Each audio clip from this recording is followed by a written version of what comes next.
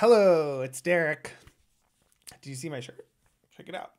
I have to admit, I watched Hayden Pickering's talk at State of the Browser, and I was like, I gotta have that shirt right now. And it was actually really hard to find.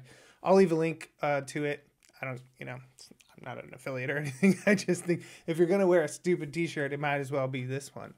So I found this video, or I remembered I had this video. It's on our blog. It's on the Perpetual Education Vimeo thing, but I forget we don't ever really put anything on YouTube because we don't care about it. It's not our goal. But it seems like people should see it. That's the whole point that we made it to begin with. So anyway, I thought I'd give it a little intro. I'm Derek, some scam artist, huckster, asshole on the internet who's trying to trick you, or just like who loves talking about programming and development and wants to make friends and wants you to be maybe talk about programming with me or something. Anyway, so I made this video and I was half awake, and it's about the Odin Project. And I just want to say I have a lot of respect for the people who make the Odin Project and open source projects everywhere. With that said, I'm just being critical, and I think that I want people to be critical of me, and I want to have an actual discussion. And I think that there are some things that could be better, and I'm pointing them out. And if you're not the type of person who likes that stuff and it's gonna make you cry, get the fuck out of here and don't watch this video. But if you'd like to spend an hour or however long this dang thing is and learn about how I think about CSS and maybe learn some stuff that will change your life, then you should watch it. Otherwise, maybe it's the worst, and then just go write how horrible I am down below, because I can handle it. I'm begging for it. I went to school for art, and there was barely no critical thinking. Anytime I said anything, people cried. It was pretty boring as far as the actual conversation, and I'd like to have that with you. So here's my stupid video. Watch it or don't. Hello, it's Derek from Perpetual Education. I'm at home today, so I don't know why. I just woke up from this like fever dream because it was so hot, and I was searching around on the internet, and I ran into a whole bunch of posts about the Odin Project, and it made me think, man, I have been kind of wanting to talk about this, and maybe now's the time. I don't know. But you don't really need to see my face for this video, do you? I don't have the best light around here. I don't have my fancy camera or anything. Okay, but maybe I'll just edit my face out of it. So I was looking around, I saw a bunch of posts saying, wow, free code camp, their CSS and HTML so good. Wow, the Odin, I put them together and I made this project, and I was just thinking, okay, well, interesting. All right, well, let's look at it. Let's look at the code. And so you can see the code, and both of these companies are great in theory, right? There are these free schools, these free online schools. They both have different teaching styles. Odin's mostly text-based. Free Code Camp has some interactivity, but it's also very text-based. Then they build up community efforts. They have people making videos about it. They link out to other videos, stuff like that. They have a Discord. They have a whole forum and all sorts of stuff. So it's like a whole huge community. Some people just love it. I also know, though, that like hundreds of thousands of people probably waste hundreds and thousands of hours doing it, and they don't learn well because, well, underneath there, it's not that great. They don't teach you the stuff that I would teach you, not not just me personally, but I mean like stuff that you actually use out in the industry, all of the little tricks and the history and how they all fit together. You know, making a web page that doesn't break, I think, should be part of building a foundation. And almost every project I see from people who've been following Free Code Camp or Odin, it's like they're like, oh yeah, it's a desktop only. It doesn't work on a phone. Yeah, I didn't do that. Maybe I'll do that one day. And so they're just making these big broken things. I'm going to show you some examples in just a second. So anyway, this isn't just to trash talk Odin or Free Code Camp, but what I want to do today is go through one of the lessons and go and make this like landing page thing to show you how to do it, because they're not showing you how to do it, and I want to contrast how, like, why is it being written, you know, like it's 2009 when it's 2021. You'll have to forgive the sound at this location. I don't have much control over it. Okay, the Odin Project, foundations. Let's see. Starting foundations. Like I said, it's mostly text-based. And if you come in here, it's going to tell you a bunch of stuff, how the course works, introduction to web development, mindset. There's lots of good stuff in here. Let's see. They want you to learn Git right away, which I understand their reasoning for that, but I also think that learning Git and NPM and stuff like that early in your process, it's not how I would do it. So introduction to HTML and CSS, let's just look at that really quickly. So they all link to each other. It's like they're articles that collect other resources. Like, for example, this is linking to Free Code Camp. Free Code Camp links to this.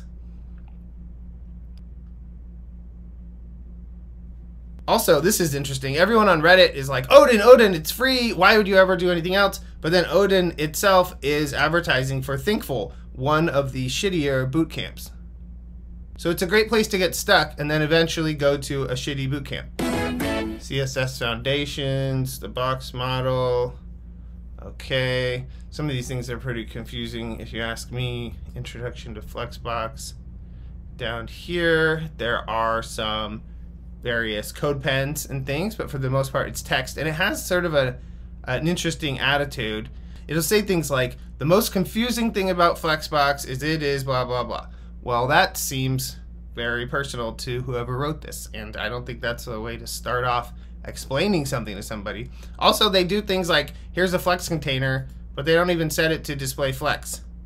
So Flex direction column actually wouldn't do anything, and that's, to me, leading people down the wrong road here.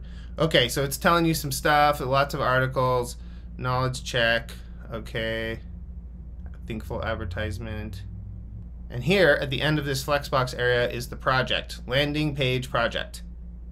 At this point, you should have learned proper HTML, you should have learned, responsive design thinking, how to lay out pages, how to break things up into modules, how to use Flexbox to make the page flexible and get all the layout nice and smooth. It says, do not be afraid to use Google and go back to the lessons, and real life professionals look things up on Google all the time. That is true, but we look up things with the knowledge of what we need to look up. Like, I want to put this thing to the right, so just blindly looking up how do I make CSS work isn't going to help you. But if you know where to look, then it's great. But I feel like this whole, well, we wrote the article, you should be able to find it out yourself, that's sort of the mentality of the people at Odin. If you should be able to learn it yourself, basically, and here is a helpful guide, or what they consider like a great framework to help you. And I think it is a really great framework for the right people. I just don't think most of the people out there are that person. And let me clarify what I mean by that. I don't think it's very good at teaching HTML and CSS. I don't think anyone is very good at it for some reason. I don't know why. But I think that if you are the right type of person, you are the type of person who'd probably be able to learn on your own anyway, and you go through the more advanced stuff that they do, not the foundations course, I think it can be a really good program for the right people. Okay, how to set up your GitHub repository. Okay, you can come to the Discord server and ask for help. I saw a page on here somewhere that just links to Kevin's CSS pages. Just like go watch a bunch of YouTube videos. That's what you should do. Here it is. They're teaching you about images.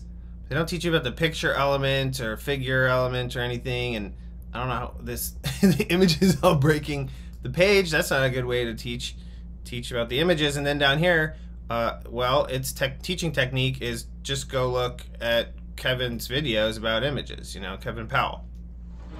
What would web design look like? So it's free, but now here I'm getting sold on steal from the future the tools. Terrible. Hi, and welcome to the next part of my series on HTML and CSS. So it's free, except that it's really Kevin's work that is being that's being put here.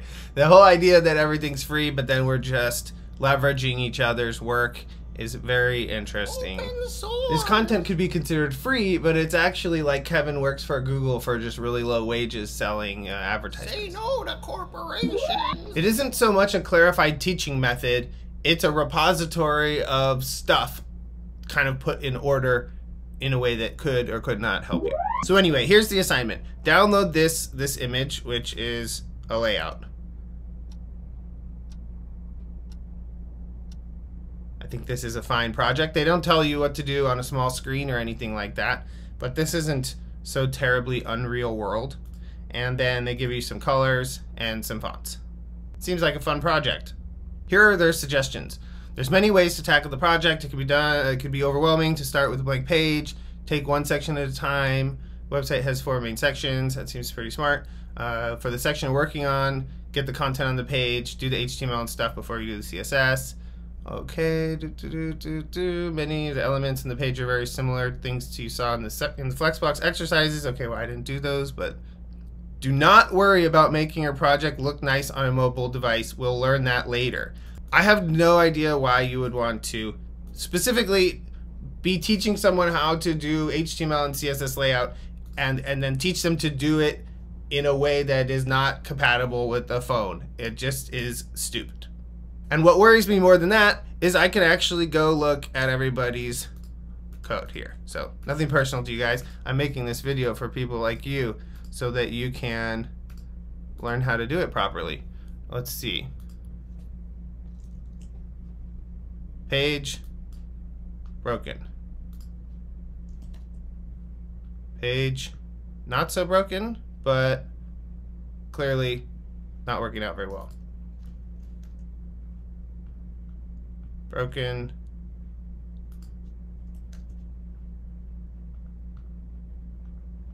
Broken. There's just no reason to ever make a website that doesn't work on a small screen. And so, you know, what's going on here? What is going on here? This is bad. This is horrible. Why are they doing this to you? Why are they teaching you how to make terrible things? But it's free. I think they just don't know how to teach it very well. That's one thing. And then beyond that, if you want to get really cynical, it's a great way to get you set up to need something like Thinkful. But the problem is that Thinkful can't teach you this either. Here's one that's pretty good. Good job, you. The images are stretched though. It's unfortunate that people spend tons and tons of time in free code camp or going to a boot camp and they come out just not understanding how to deal with responsive images when they could be taught that in an hour or half an hour. We've got a header and some sections and a nav. At least there's some markup that's proper. None of the other examples use the proper HTML elements. So from my limited research, 1 out of 8 or 9 people does a pretty decent job. 8 out of 9 people are creating terrible HTML and terrible CSS. All right, Derek, you're such a jerk. Why are you kicking people when they're down? Well, I'm not. I can just hear the people on Reddit and in the comments. I'll leave the comments open on this if I put it on YouTube. It's just, he's trying to sell something. Why, you know, how do you know what anything? He's a witch. Who says what? Learn it. You can learn it yourself. Read the docs. I learned it myself. It only took me 6 years of staying up all night. My boot camp's the best. No, not learning by yourself. So if you're one of those people, just consider maybe stop complaining all the time and whining and having so much opinions and just do something, you know. I'll be your friend if you want a friend. You can come hang out on the CSS Discord. We could talk about things that are great instead of just talking about how everything's too expensive and you know, I don't want to buy a 99-cent app.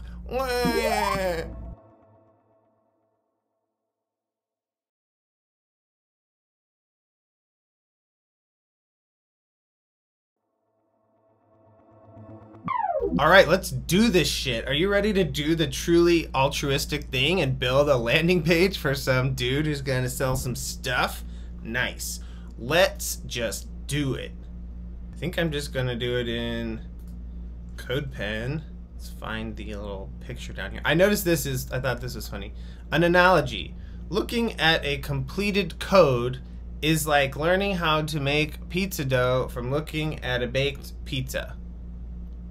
Well, that is not true at all. It says there's a lot more that goes into it than you would have assumed only by seeing the final product and not the process. Well, if I could see the molecular structure of dough, I guess I could somehow figure out how to make dough. That is just not true. I doubt there is a human alive who, without knowledge of cooking and the history of dough, could look at a piece of pizza and somehow reverse engineer it. What a jerk. Why does he have to say it like that? Hey, and if I'm wrong, just tell me all about it in the comments. Okay, here is one image. I'm gonna right click and open in a new tab. But really, do I want it in a tab? I might just take a screenshot of it. Yeah, that's what I'm gonna do. And then the colors, I really don't care about these colors. That's not interesting to me. Now some people would just jump right into the code. I am definitely not gonna do that. I will just open this thing in, I don't know, how about Sketch? Okay, here is the project. I need to look it over and just kind of think about it. There's this centeredness of it all, but I can't really create a situation like this. I could with CSS Grid, but we're not going to use that for this project today. So that's not really going to work. So instead, I could break it down into some smaller pieces. I can tell that there's this header. And there's this sort of welcome zone, and I don't know, some list of shit right here, some centered, I mean, at least this could be good looking or something. Okay, and then I got a little footer with some centered text, a little call to action, a quote. So here are a bunch of things that's interesting to consider. Then bigger picture, there's usually, let's just imagine that there is a header and a footer. That's what the HTML5 elements, header and footer, are for, supposedly. Okay, and then there's this main area, and some of these are pretty debatable. I don't think that anyone who's really honest could say that these are cut and dry. I wouldn't trust someone like that. It's a little confusing if you look at the spec, which I'm not going to do in this video. Okay, so I've got header, main. These could be articles, or they could be sections. There's some gray area there.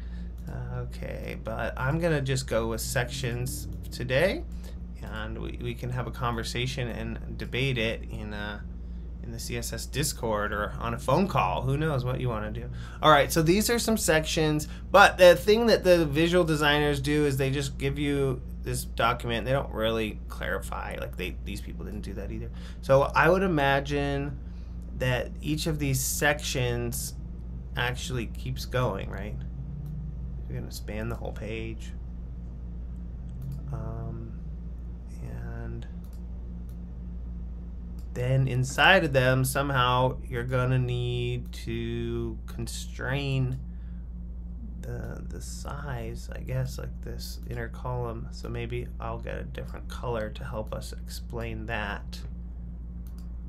Okay, how about orange? All right, so instead of having an inner column type of thing that goes site wide like we did in the 90s, maybe we'll do it in each section. That has worked well for me. It's different for different situations. If you're making some kind of scroll-jacked specialty marketing website, you might do it differently. Okay, so I've got all these sections. Great, and I guess I would think the same thing for these would also be. I'm just trying to see what the patterns are here. This is a pretty common pattern. So I've got all these different sections, and then they have these width constraints.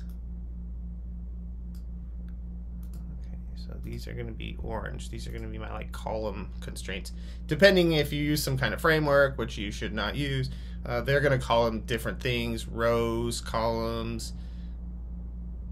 But generally they're just big slabs, like a big cake, a bunch of layers laying on top of each other, block level elements.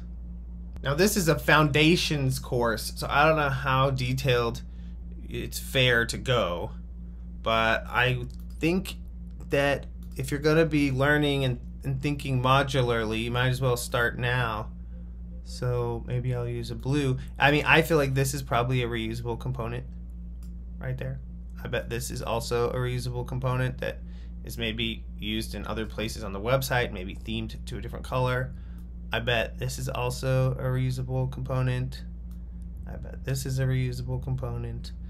And it's debatable whether this is, I mean, this footer is probably not reusable, but if we're going to do everything like this, maybe it's best to just think of this masthead and a site map at the bottom. So there's this whole structure that we're repeating here.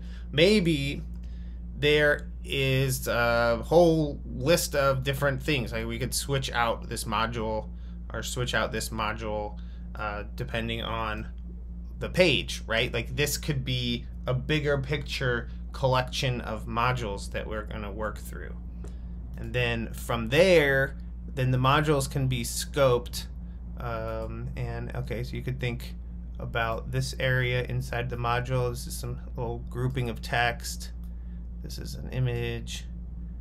Down here you have this kind of header, but then you just have a list, and this card itself is a module, or you know, whatever you want to call it, a component. It's a little reusable thingy.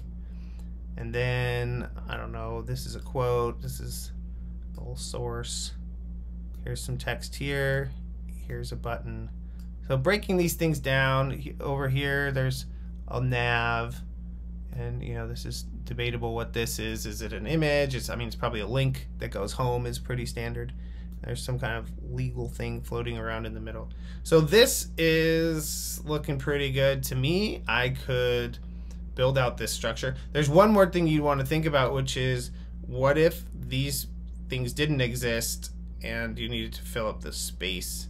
So there's something called the sticky footer, or however you want to think about it, where we're on a short 404 page or something, some kind of page that doesn't actually have this much content. You'll need to keep this footer down at the bottom. So that is something we will consider, and has to do with this whole main section. And we'll look at a resource about that. So instead of looking at, and okay, well, while we're here, just let me do a couple more things. Is there something going on with this text that we can pay attention to? I mean, right now, this is classic. All of the text is different sizes everywhere. So it's very real world.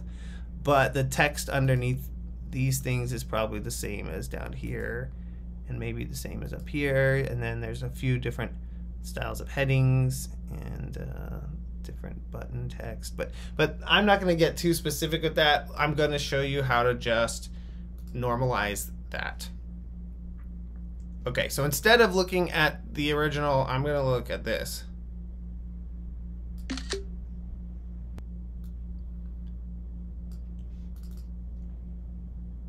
I can just open this up in preview. I don't really need to see it very big, really. Okay. I don't really even need to see the code, the CSS, or HTML. I could just write this stuff. So in CodePen, just for the record, the body already exists. The body in HTML and the header and stuff like that, or the head, rather. So you don't really need that stuff. But I'm just going to mark it here for you in case you're new, and just to help you be reminded. So I'm not going to deal with the metadata for this, although it's definitely important. Maybe I'll do it at the end. All right, so what's going on here? We've already got the body, so header and footer, right? We know about that. Then there is a main. What's inside of main? There's a section. Okay, and then inside of main there's also another section. We could call these things something. How do I know all these HTML elements? Well, I was around in 2011 or whatever when they appeared, but people were using divs all the time, and they were saying div was the element. It's a generic divider and a division of content, and they'd say div ID header, div ID footer, div ID main, div ID sidebar. And they did that so much that when they made HTML5, they did a whole scan of the internet, and they were like, wow, everyone uses header, let's just make the header element. But you shouldn't be expected to just memorize these things. You can use the MDN, Mozilla Developer Network, HTML reference. It's a pretty great place, and you can click that here. I'll leave a link, and it's gonna have all of the different elements. Unfortunately, they do not really show you them in order of importance as a beginner, so you're gonna have to just dig through there and check it out and see, and you'll learn them one by one, kind of in order of importance. Yeah, so 4 main sections, all right, and a footer. And then in my CSS, I could create something. I'm gonna call this thing at the top welcome. In the welcome area, just to keep things consistent, I'm gonna say border. Well, actually, I'm gonna do this on all sections. Section, that's an element. This is the selector. This whole thing is a rule. And then I'm going to create a property, which is border. And then, so that's the property, and this is the value, 4 pixels solid. Lime maybe. Okay, and I could just put some padding on here for now, or I could say minimum height. I don't know, who cares? 200 pixels. Something to give us something to look at. So all the sections have this green border, just like in my mockup. And then welcome, I could say, I don't know if it really matters about welcome. There's a few bigger fish to fry. There's a bunch of browser defaults called user agent styles. So if I create a heading, it's gonna have some giant text, but I have it reset. So let me turn that off for a minute just to show you. So part of learning CSS is also learning how to set things up, reset things so that they don't cause you trouble. I don't want the browser telling me what to do.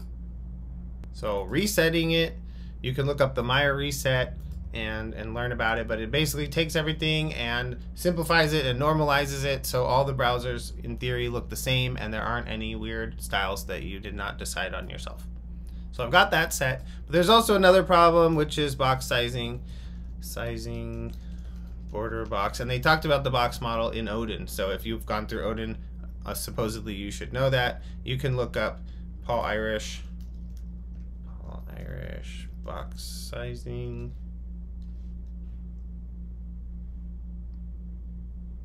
Man, I really spelled that one wrong, huh?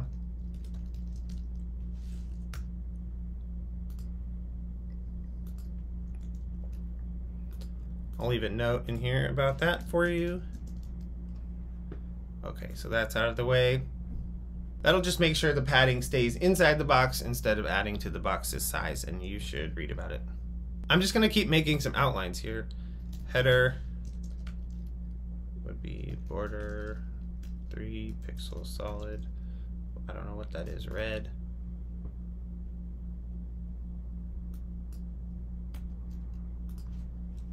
Footer, this is a selector list, so multiple selectors with a comma. Got my footer and my header, cool. I could do this thing too if I want. This is just to help me see because, well, really we need to fill out the content. All right, and I guess you just add the same thing to the main.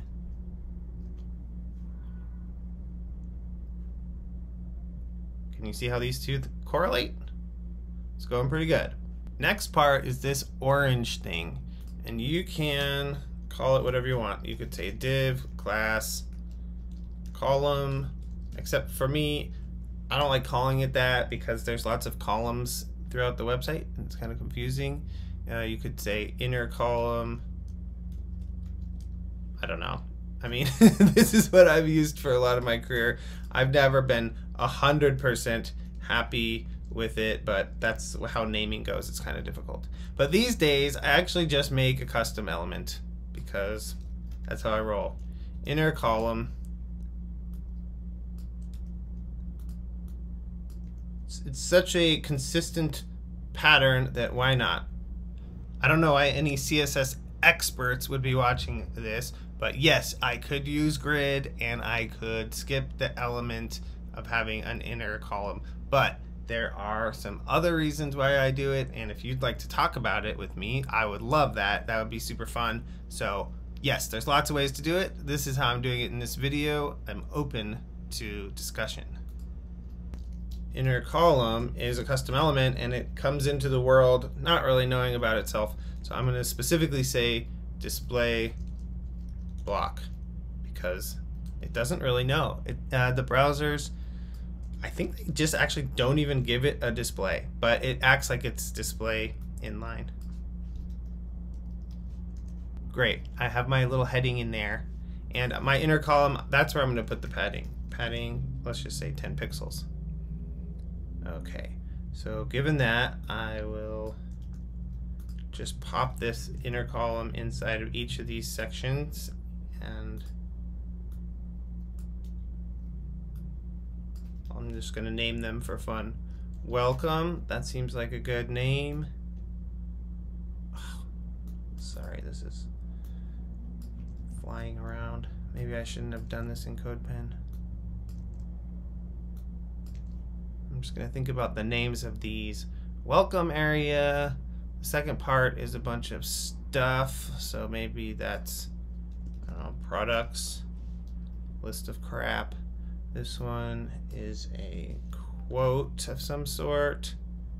This one is a call to action. And then down here, we have our footer.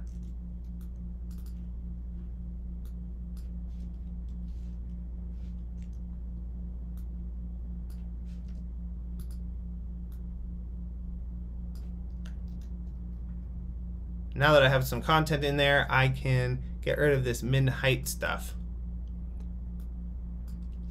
Just let's see what we actually have going on here. How are you feeling about this?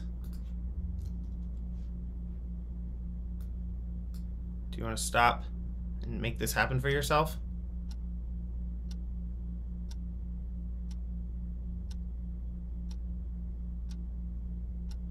Okay. Now, one of the big picture structure things to do is this sticky footer I was telling you about. So you see how the footer is all up at the top of the screen. So there's a good trick for that. And let's see, who does that one? Philip Walton got a good trick. Sticky footer solved by Flexbox. Okay. So this page will explain it. I think it's slightly confusing because he uses the shorthand, but I'm going to paste it in here. Also, while I'm just structurally organizing, I'm going to say this is setup. This is some stuff that I need to set up site-wide. And this, I'm going to call this area structure. And I'll leave you a little note about this. So the way that this works is we want to make these boxes flexible so we can tell them to do flexible flexbox things. The body is the big mama object here. I can say display flex. What's going to happen? It's going to go to this weird default row. So instead I can say text direction column, if I can spell it right. Direction flex. Direction, text direction. What is this guy doing? Making a mess. Flex direction column. All right, back to looking like a column. Great. But what it does is allow each of these red boxes to have a new set of special properties because they're the direct children of this flex container. Now, header, footer, and main are all flex items, and they have some cool magic properties. So one of them is I can set them to stretch. But what are they going to stretch to? for example, the body doesn't really know its own height. Let's see. Border, 10 pixels. 10 pixels solid blue, just so you can see what's happening there. The body is stretching to fill its content. It doesn't actually know its height, which is great because it's supposed to be flexible. But if you want to give it a height, a new way to do that would be minimum height. You guys are so lucky. You get to have the best CSS ever. Minimum height, 100% viewport height. So that's great. Now it's at least, no matter what, going to fill up the page, which is really useful. And then from there, I can say with main, I can say flex grow 1, which is true. And now it's going to that main area. Let me just make an extra clear border, 10 pixels solid pink or something. It's going to stretch this pink area down to fill the space. I can't explain all this stuff in this short video. I'm just going in order of importance what you might need to know to build this extremely common layout. Have you noticed it's already responsive? Until you ruin it, it's responsive. You'll also need to note this. You'll need to have a meta viewport tag in there, a viewport meta tag.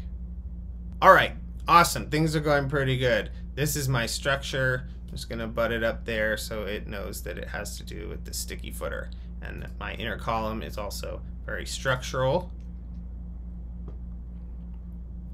I can get rid of some of these borders now that you've seen how it works.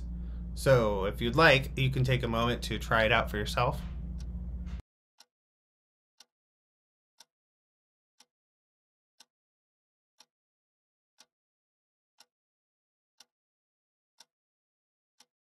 Alrighty, we have a lot of structure in place with very little code.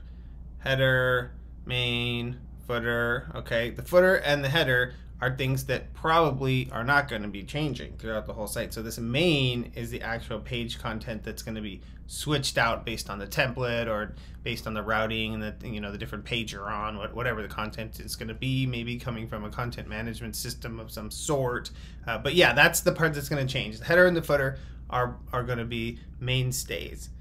We've got the sticky footer kind of thing worked out. So if there's a 404 page or some kind of short page that has no content on it, it's going to look nice and just have this consistency of footer being at the bottom. So where do you start? This is where I can agree with the Odin Project in their suggestion to just take it section by section. I feel like I want to start with this welcome kind of area. And inside here, inside of this inner column, I'm not using PHP or any kind of templating system, so I'm just going to be writing the HTML here. But I feel like this blue line, this blue outline over here, this is like the module. These are the sections of the page, but this is this reusable module. And I'm going to call it, whoa, CodePen, don't kick me out now. No. Application error, let's refresh. Heads up, schedule maintenance tonight. Uh-oh, going into read-only mode. Well, luckily for me, I could just go create this in some other place. Hey, I'm doctype regular HTML5. Okay, HTML head body. Drop all this stuff in here.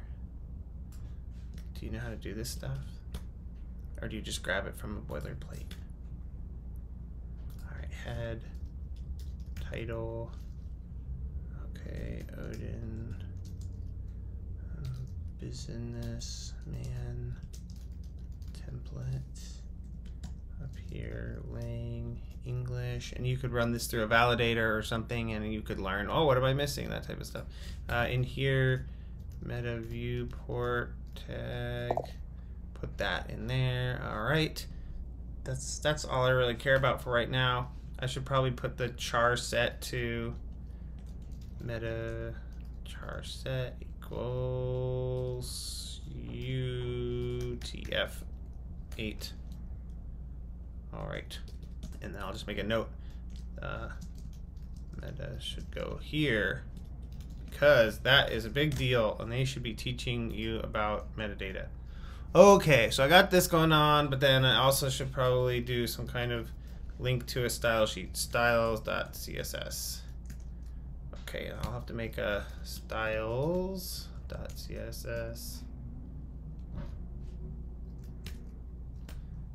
Maybe I can grab that from CodePen before it disappears. Set it so my styles are on the right, my HTML is on the left, which is cool. That's good. Gotta roll with the punches here. Now, since I don't have CodePen bringing in my reset, I could import it like this. I could say import. Is it import or include? I think it's import.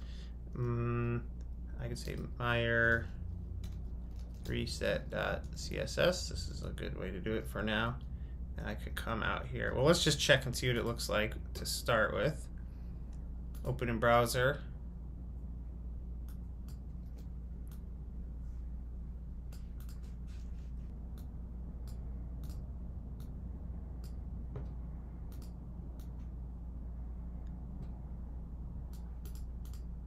Now, since I don't have my reset, you can see this margin around the whole body and these different size of text, and I want to get that out of there. Meyer reset. Eric Meyer is this prominent guy who knows a lot about CSS, and he has this little snippet that you can grab that is a well-respected CSS reset. So check out Eric Meyer reset.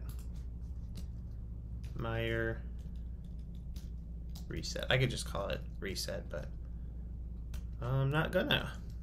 Meyer reset. All right, that's imported. Let's just make sure that it works. Okay, we're back to normal here. Okay, back to where we were with the CodePen. Things are good. This is probably even better for us to see what the heck's going down. This stuff isn't really meaningful. All right, we got setup. We've got structure, we've got some temporary borders and things down here. All right, where were we before we were interrupted? I was going to make this welcome module type of thing. And the way I see it, there are kind of two big chunks of content. And you'll get this with more practice, but I can imagine that the creative director, the visual designer, or whoever is probably going to want this image to stack on top for a phone and to have the text underneath it, or vice versa. And then at a bigger screen, they're going to get a little bigger and go next to each other. So pretty simple, two boxes. The boxes are on top of each other, and then later they are next to each other. And inside here, this is probably the heading level 1. And you know, it's got terrible line spacing, but we can work on that. So a couple different types of text and basically just some boxes. And so because there's two boxes, I'm gonna call this a diptych of some sort. So I'm gonna make a custom element. You could use a div or whatever you want, but that's not what I'm gonna do. Okay, so I'm gonna call this graphic diptych because that's kind of how I see it. It's a graphic diptych. It has a graphic in it and it's got two sides. Again, you could use a div. I'm just going to call it text content. That's one thing. In there, there's a heading level 1. This site is not that awesome, so I'm going to write next to it. It's pretty boring text. Okay, and then so I'm just making up that element. Remember, paragraph. Here is a paragraph of text to support the welcome area stuff. All right, and then what else is in there? There's a little link. Okay, link, and just thinking ahead, often you have to do some special stuff with links, so maybe I'll put a span in there just to have an extra thing to work with. You know? No, don't do it. Yeah, that's what I'm gonna do. Nah, I won't do that for now. We'll see. I'll just say button text. Okay, so I don't even have to really look at what I'm doing. This is a box. It's got some text in it. Box, text in it. Nothing too genius here. Then next to it, there is a picture. And in a picture, I would put an image. And in my case, I just happen to have some go-to images. Doesn't look like much, but I have a heading and some paragraph and a button. Great, that's the actual HTML for this diptych thing. You can also see that my image is gigantic and is totally breaking the page. So it's a great time to talk about some of these details. The button text is blue. These don't have any special sizes to them anymore. So which should we tackle first? I think that site-wide, well, I don't know. I think the image, the image is totally breaking everything. We should do that first. All right, and I consider that to be part of this site-wide setup. So first of all, one of the problems with that is picture is display inline by default. I don't know why. Strange choice. Display block. Okay, so now it can act like a display block level element. That is helpful. Now the same thing is, same sort of problem with image is its display inline block by default, because originally, historically, it was probably going to be used inside of a paragraph, not like this. So I can update that, make it a little more modern. Display block, okay, and then I could say width 100%. So now it's going to take up the width of its parent, and then because there can be different widths and heights on this HTML, I'm also going to make a note to say height auto. So now images will just be whatever their parent size is. And just to show you that, you know, gets out of hand a little bit sometimes, but it's never going to break the page, which is really important. So it's a great setting to think about it like this as a setup and a default. Secret unlocked! The next sort of default thing we could work with is a link. Links are blue and they have underlines and a few goofy things about them that are great as default. But in our case, this button is going to look like something else for some reason, and well, I don't want it to be blue. So I'm going to say color inherit. Inherit is a cool value that means it's going to take on the color of its parent like it should, like all the other elements. So that'll be black because black is the default text for this area. Also, text decoration underline. I'll get rid of the underline text. If I could spell it right. No underline, none underline. Great, but I do probably want links in my paragraphs, for example. I could create a link in here just to show you.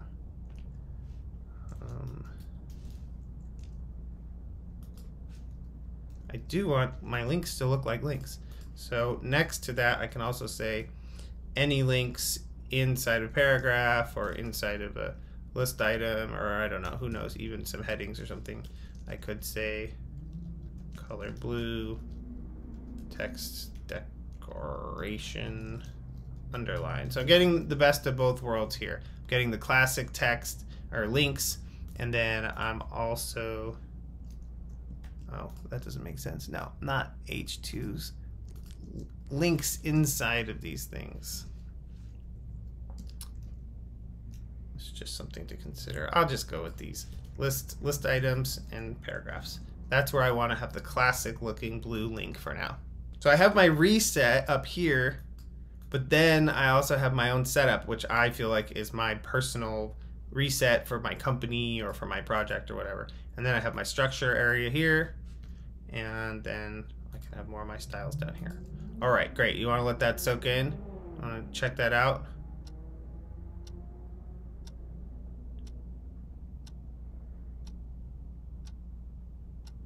Onward. So right now, maybe I actually want to put the picture above the text. What do you think?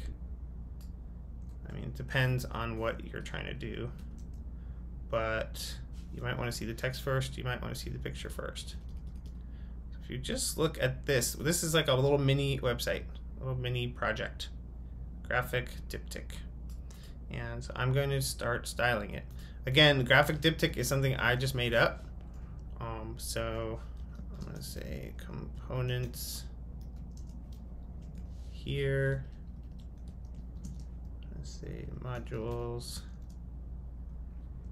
here, and graphic diptych is a custom element that doesn't know what display type it is, so I'm just going to call it display block so nothing gets wacky. If I put a border around it, 1 pixel solid blue, it looks great, but if I remove this display block, for example, you'll see weird stuff happens. See these little lines above and below? That's a sure indicator that there's something going on with the display type. Another cool thing you could do is up here, maybe in your setup, or maybe you have some kind of like developer styles. You could check everything in the body and say border 1 pixel solid blue, padding 2 pixels, and you could get a little setup here so you could toggle this on and off and see all of the squares so you don't get lost, especially when you're starting out, when you're new. You can toggle that on and off when you need it. Okay, graphic diptych, that's cool. And then I can scope some of these things to graphic diptych, for example, text content. That also needs to be display block because it's a custom element. What about here? Don't use custom elements, no! I can't wait to read all those comments. All right, and picture, we can talk about it. Picture, which is already globally display block. So I've got my little things. Image first, that's there. At some point, I want these to be next to each other, right? That's the rule. That's what they said in the picture. It's going to go next to each other. Image on the right, text on the left. So I can make a little media rule. There's a few ways to do it, but this is the way I'm going to do it. Media, minimum width, 700 pixels. And I could say graphic diptych.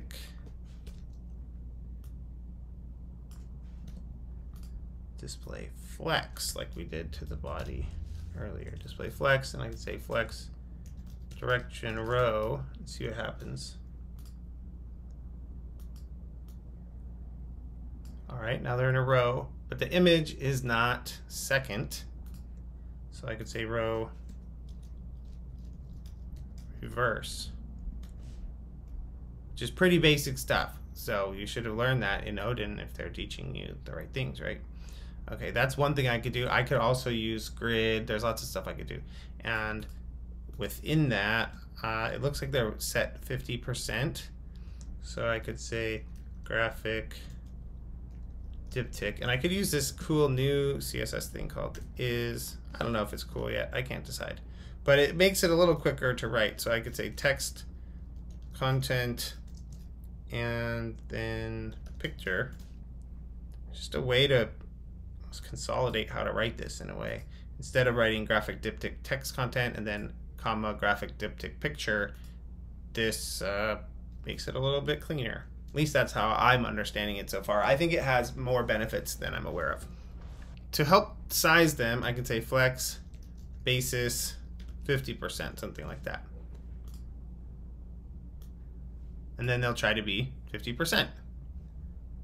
And then also, it's hard to see because there's a rag on the text, but these are all smashed up against next to each other. So what I can also do here is I can say gap 20 pixels, and flex will just magically make a gap in there, which is a new development, and it's very cool and exciting.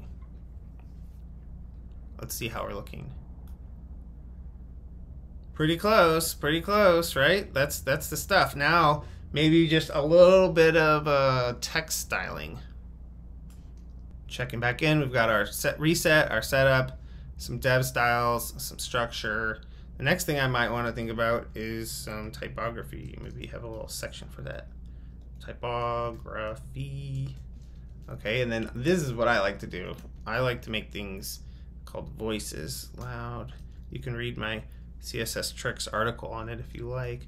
Loud voice, and we'll just say font size 40 pixels. Font weight 700. Line height 1.1. Notice I used pixels for font size in this case, and I used font weight, no units, and I used line height, no units. That's just what I'm doing so far. This is just a description of how something could look. It's not being applied anywhere. So if I want to apply it, I could say class, give it a class with this attribute, and say loud voice. All right. Maybe a little smaller here. Yeah, this is a really little tiny website I have here. It should be at least 320-ish. Okay, so there we go. I got some size. Maybe that's a little too big for the phone. Just make some slight adjustments.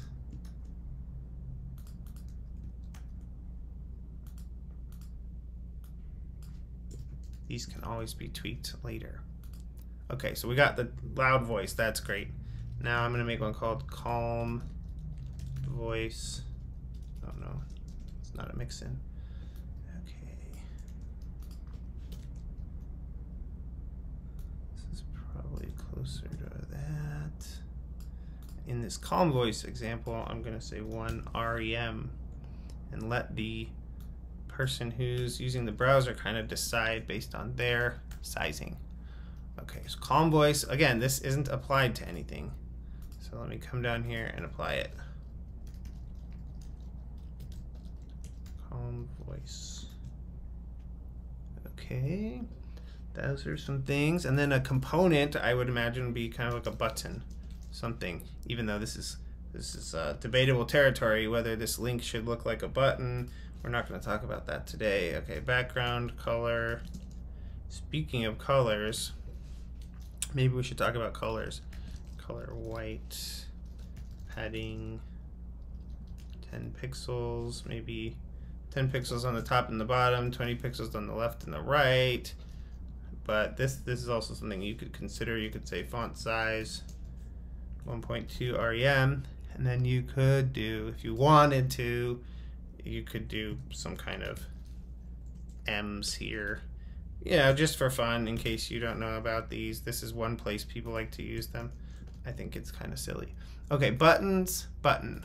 And then I could come down here and give this a class of button. Class, button. So I'm describing how I want things to look, and then I'm just going in here and describing the content by applying those descriptions to it. Does that sound confusing? I'm outlining these desired visual treatments, and then I'm applying them to the HTML by further describing the HTML using the class attribute. All right, button. Now buttons, in this case a link is display inline by default. So that's something I also want to kind of talk about. In general, I would prefer if links were display block, because oftentimes they're going to wrap around other elements, and but I want them to be display inline block here. Display inline block. Again, I'm not expecting you to learn all this stuff from me explaining this to you. You've learned from Odin Project already, right? And now I'm just showing you some other ways to think about it. We spend a month learning this stuff in a Perpetual Education. You can't do it in one video. You can see the buttons going all the way across. There's a few ways to deal with that, but in this case I'm just going to do a quick display inline block. Okay, so I've got my H1, my paragraph, and my button.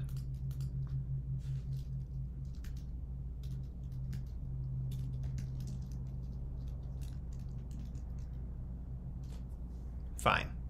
Maybe I should open this in another window so I don't have to keep making it bigger and smaller.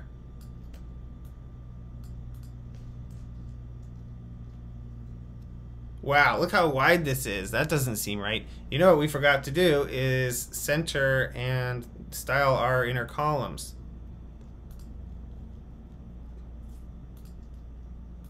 One way to do that would be to say width, whatever you want it to be, maybe 100% or 98%, something, maybe give it a little space around the sides, and you could say max width of whatever, 900 pixels, margin right, auto, margin left, auto. This is gonna confuse the computer and it's gonna center it. How's this looking? That's looking pretty good, right? It's getting close. What else we got going on? Graphic diptych. I'm gonna say border 4 pixel solid, Dodger blue. And I think all these things that say 4 pixels should be a little bigger because I want it to look like my mock-up enough that we can be on the same page here. Looking pretty good.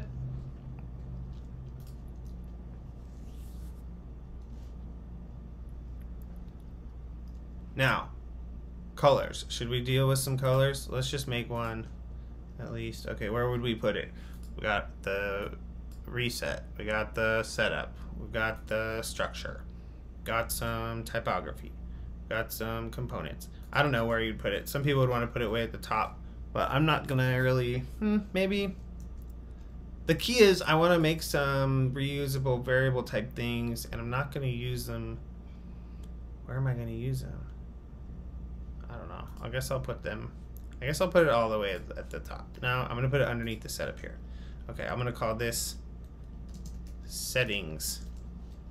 Okay, now you'll see in a lot of blog posts this thing called root, but I'm not gonna do that because you don't even know what root is, so I don't suggest you ever use things you don't understand. HTML is just fine. There's this new thing called custom properties. You can think about them as variables if you want. They're much more powerful and interesting than that. But I could just say color and then whatever, like blue, right? Let's make it something else. Let's say magenta. And then, now this is me defining this property. And then down here in the button, for example, I could say use this custom property as a variable. Now my text, or my thing, my button is going to take on that color. So I can have a brand wide color, and in the case of this, there's sort of this blue that keeps showing up, and I can have a light blue and a dark blue maybe. I also think it is good to just get some nice black and white in there. Black, maybe we'll have a slightly not so black, and white, similar type of situation. And we've got our main color. Then you could also choose something like dark, which could be navy, maybe that dark color, or you could have light, which seemed like there was a lighter blue. And it doesn't really matter what these are because we can change them all right at the last minute, but just getting them in place so we can think about them, especially on a project this small, you don't have to overthink it. Here are some things we can use. Typography, we can just leave the button the way it is. Let's put some font families in here. Font family, sans serif. We don't have to get bogged down by font families and stuff.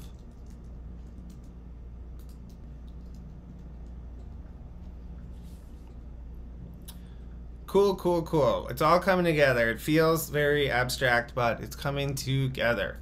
In this graphic diptych, in this text content, I could do a few things too. I could say that I want my paragraph to have some kind of margin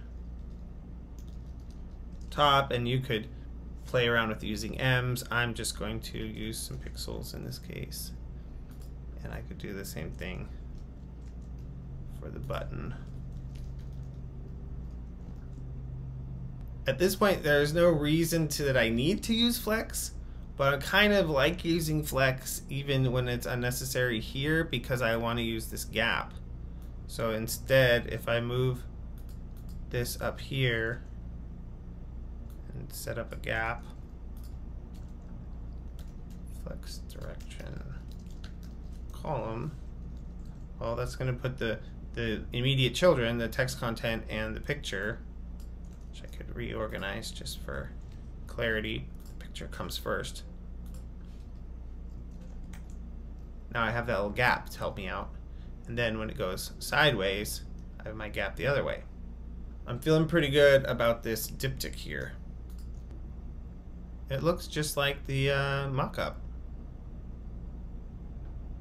So now what? I could decide to try to get this section looking a little more serious or professional, or I could move on to another section. This video is getting pretty long though. I was told by a bunch of YouTuber people that you shouldn't make long YouTube videos. Maybe I will have to wrap it up and put the rest of the video in a different one. I don't know. I heard people got scared off by long videos because all that free teaching and content and stuff is, oof, sounds scary. What I'm going to do is I'm going to come in here and I'm going to gut out some of these things for now. If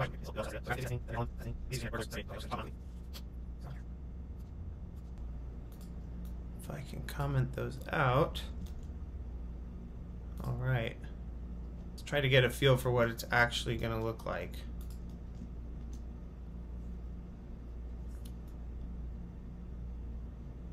Look at that.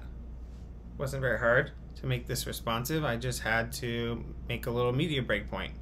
So trying to bring it back from the dead after it's already for the desktop only is a lot more work.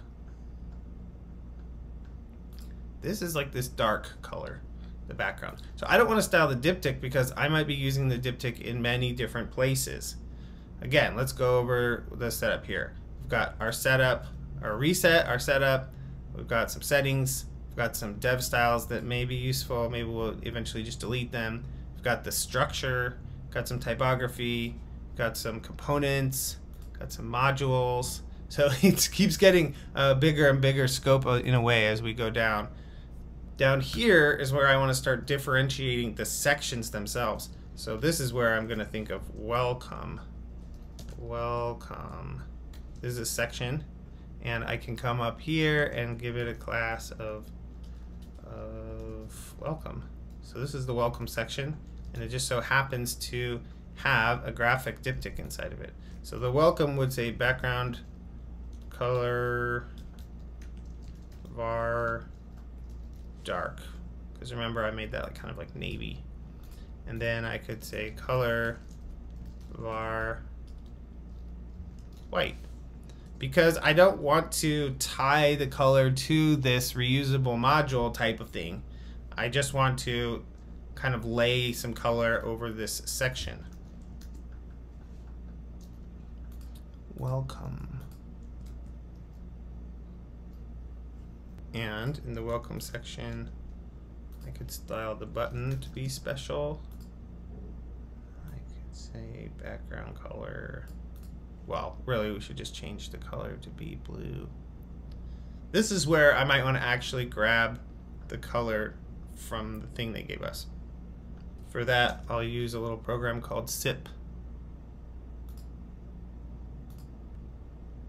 Okay, so that's like the dark color.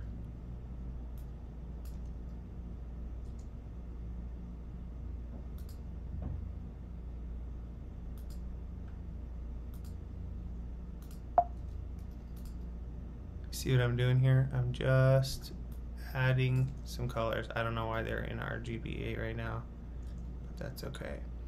Well, we've got a gray. That's good to know. I don't really see a light color anywhere. The things that make websites look professional are really a lot of neutral tones, varying degrees of grays and stuff, not just tons of color. I used the wrong one down here. Let's see. I used dark, so just because I copy and pasted it.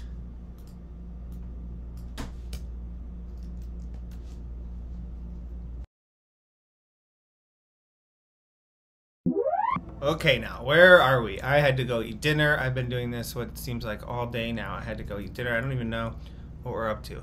Let's see. Well, The colors are good. We got some big heading, we got some paragraph text, we got a button. But this is really tight all around here. It's all tight up to the top. So it needs spacing around it. That's, you know, it needs some negative space to let it breathe. I made this link as an example, but I don't really need a link in there. And it looks all weird in dark blue. So maybe I should at least change links to be the right color, which again, maybe my settings need to be higher up. Put them way up here.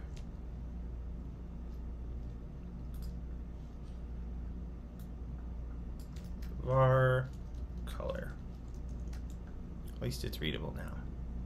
Since we need to figure out our own mobile styles, well, let's just start there.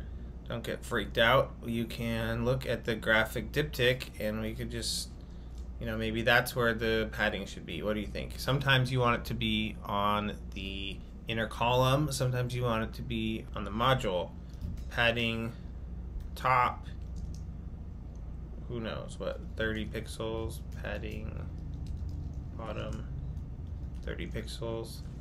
You'll have to decide based on your site and your needs. This looks a lot better, but it's still pretty tight. Another thing you could do besides padding with pixels is you could say, I don't know, 20 viewport height. Well, maybe that's a little too big. Now this is going to be dependent on the height of the page itself. See how it's changing. So that's something you could consider. And you could tidy up this button a little if you wanted. Another thing to think about is these little voice things I made. I might want my typography to change a little bit depending on the side of the screen, the size of the screen. So I can make a media query here too.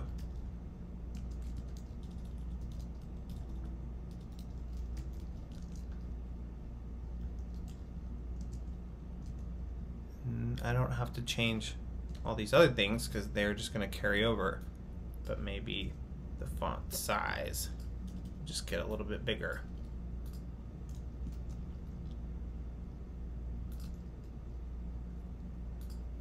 This is feeling pretty good, but all these sections have padding around them to give them space.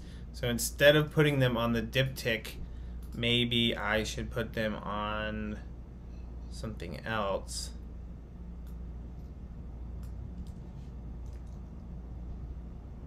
How about this inner column?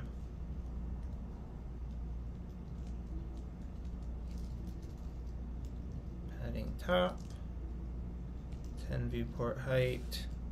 And you could do some kind of min-max situation to make sure it didn't get out of hand.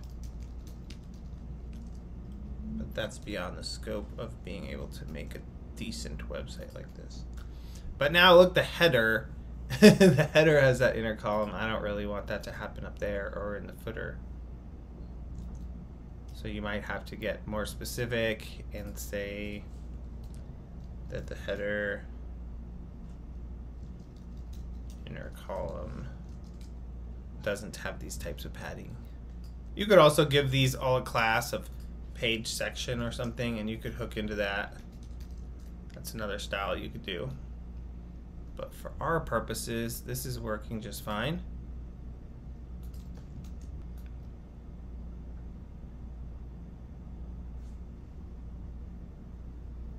This image gets pretty big. You could also put a max width on this picture.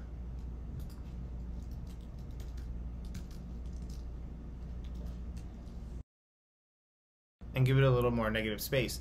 Just because you have the room doesn't mean you should use it. So on a phone, this looks pretty nice. It's a picture and some text, just like Instagram. Then when it gets a little bigger, I have this area with some nice negative space around it and give me a little bit of room to breathe. And then when it gets really big, it can take up the whole page like it is supposed to in this design. It took a little while to set everything up and get the reset in place and get all of the different code in here And if we were using PHP or some kind of other system, we might break all these up into different files, and this graphic diptych might just be, you know, I'd be able to copy and paste it into any of these. Let me just put it in here, put it in the quote. Like, bam. Now I have a dark one and a light one. All I had to do is just copy the module. And a lot of this CSS is going to be site-wide. It's all worked out already. And what it's going to come down to is a little chunk of CSS like this and a little chunk of HTML like this. And sometimes these can be abstracted off into their own little files. So these little tiny mini websites are what you just slot into the site-wide structure. With that in mind, I feel like we've talked about everything you would need to create the rest of this website for yourself. You just need to know a little bit about Flexbox and really how to organize these rules so that they can work for you and you're not like fighting the cascade. Instead, you can use the cascade, just like how we themed our welcome section down here so easily. If I come down to this section and say class about or something, I could style this however I want. About, background color, salmon, color white, something like that. Now here's a different looking section. I could put a background image on it, I could put a gradient, I could change the button colors. By using modules and then hooking into them based on their section, based on their context, then you can create a system that is easy to work with. So if you really want me to do the rest of the page, well, I don't know, leave a comment or something and maybe I'll do it. But I think all of the things that are that we talked about in here are going to be the same. They're the same for the heading. There's just going to be some stuff up here on the left, stuff up here on the right. It's the same stuff. Almost everything on all websites is just a heading and a button and maybe an image. And the same thing with all these products down here. I guess I could just mock out the products really fast here. So products, there is some kind of header. I guess we'll just call this thing like products grid. This can be a products grid module that will surely be used many places. And it kind of has its own little header. And that's something we can debate, like should there be a header in here? I don't know. I'm not going to get into it right now. But let's just say that there's a heading level 2, our products. And then below there you can decide based on your accessibility setup if you want to have lists or just a big chunk of stuff. But in my case I'll just put an unordered list. They're not necessarily ordered. I could say class product list, class product, and then inside here I would just have a product card, which is something I just made up right now. The funny thing about the product card is it's exactly the same as this. It's exactly like this graphic diptych thing. There's a name, there's a product, there's a little tiny sentence about it, maybe not a paragraph, and you know, a button probably to click into it.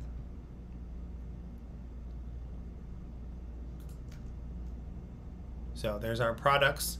I'll just take loud voice, which is not the correct one necessarily in this case, but I'm going to put it up on here on this H2 just for an example of kind of plugging and playing. These would be maybe H3s. And there you have our little product card. So I can just dump these list items. I don't know how many there were, like 4.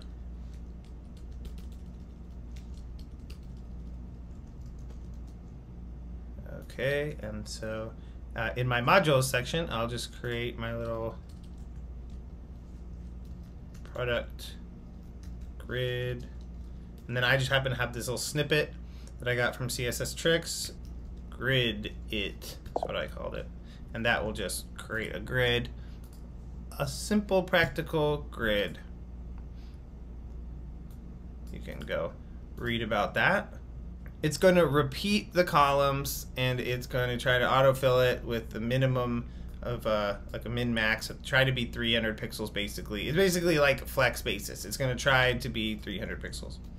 So in this case, products, product list, product grid. Oh, okay. I don't want just the product grid. I want product grid, product list. Class, product list. Okay. I feel like product card is kind of a component too. Product card, display block. I better tell it to be display block. Product grid, products grid. That's what I did wrong. Products grid is also a custom element, so I'll say display block.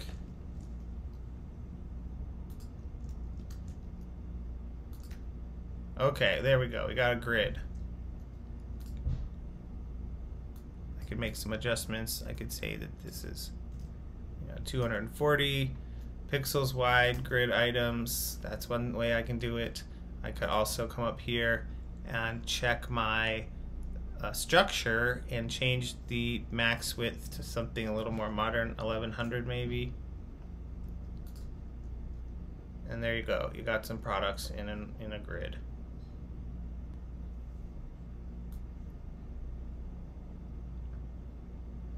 Once you get these pictures under control and you have your module set up, as you can see, it's pretty quick. Another thing you could do is do that. The header is going to be sticky, top 0. The footer looked like it was darker. I think you can take it from here. But if I make a video doing the rest of it, I will link it in the description. So anyway, I hope that that's useful. I don't know, I made this video throughout the day and it just came out like this, not anywhere near as professional as the normal videos we make for the school. I hope you're able to see that by understanding the different display types and how to keep a structure clean and organized and how to layer on the styles, that you can make a very responsive website in a pretty quick amount of time, and then you don't have to go relearn how to do web development later because you followed the wrong tutorials. If you're looking for a web design and web development education path that has taken painstaking measures to take all of the books and all the things that you need to know about this journey and has put them in order of importance so that you can really get deep and learn this stuff, well, you know where to find us.